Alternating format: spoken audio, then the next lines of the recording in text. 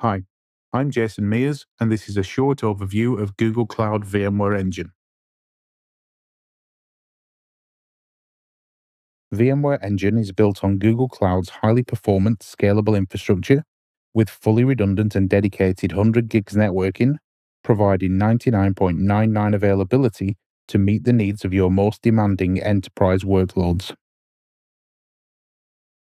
Google Cloud VMware Engine creates a network per region in which your VMware Engine service is deployed. The network is a single TCP Layer 3 address space with routing enabled by default. All private clouds and subnets created in this region can communicate with each other without any additional configuration.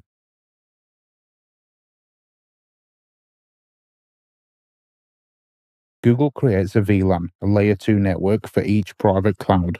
The Layer 2 traffic stays within the boundary of a private cloud, letting you isolate the traffic within the private cloud.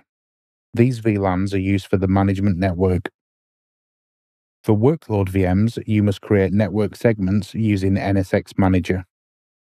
The network segments you create using NSXT for your VMs look just like traditional subnets, but can support additional software-defined networking and security features. You can connect the private cloud to your on-premises environment using the following connections: Cloud VPN, either site-to-site or client device-to-site, dedicated cloud interconnects, or partner cloud interconnects.